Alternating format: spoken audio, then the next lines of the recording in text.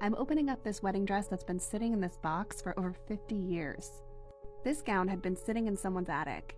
When I met her, she said her intention was for her daughter to wear this gown. Unfortunately, the times for weddings came and went, and this dress was never used again.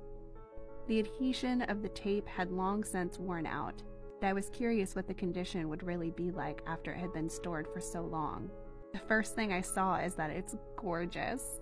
I quickly worked to get it out of the box so that I could put it on a mannequin and see what the shape looked like.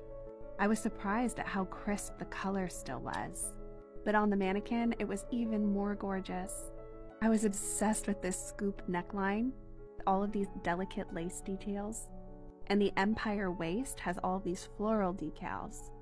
Accentuate and enhance right where it rests. Even the sleeves have this soft lace detailing. But what really surprised me was how long this train was. It measured at over 70 inches. And the trim has all of these little daisies sewn together. And it goes all the way around the bottom hem of the dress.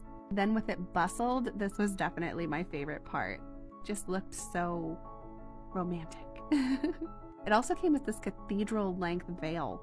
Anyways, I love it, and if you love it, you can check it out at my shop.